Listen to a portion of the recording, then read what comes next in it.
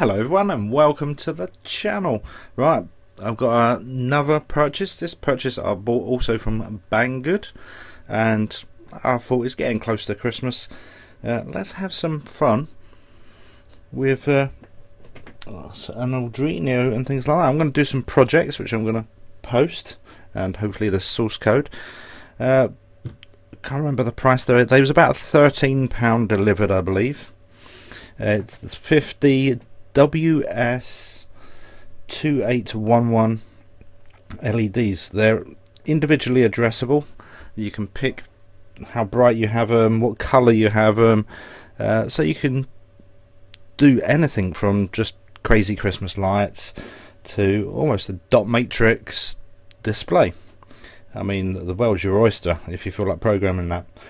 But I did get these the other day, and I've been scratching my head for a little while until I found out the first lamp was actually Duff.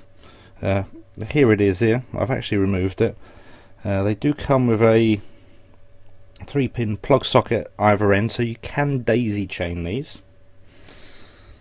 Bear in mind that people say these will take about 3 amps, just this row of 50. Obviously if you daisy chain more, you're going to run into current issues, I would have thought.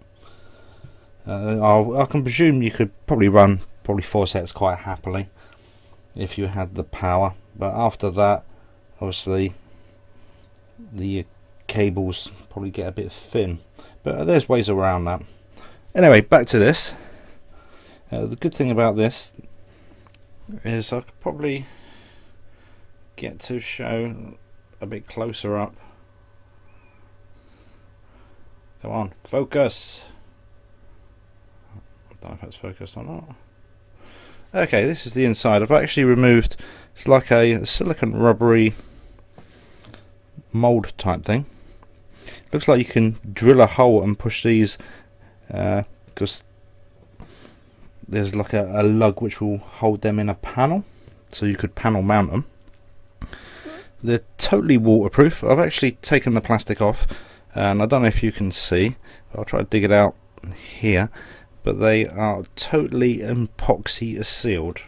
Oops, I'm not even on camera. See, I'll try to dig it out here, but they're totally epoxy sealed.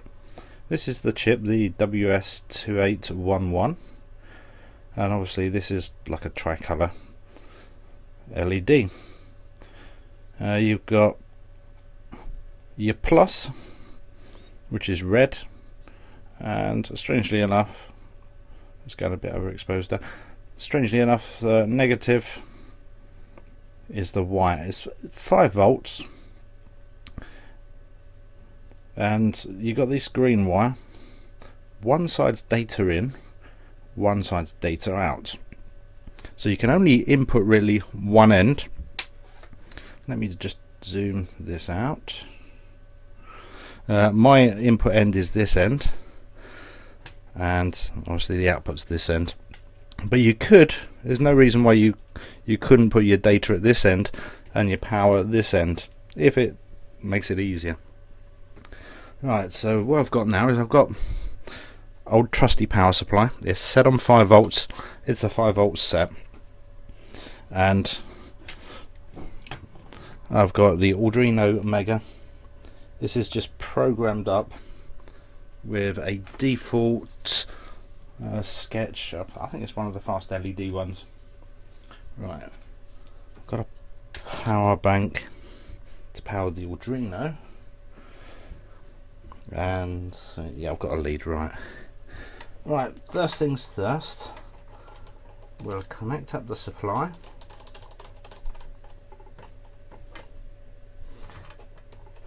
Bear in mind these things do absolutely nothing until programmed. You can buy a module to plug in to run these if needed. Right, I need to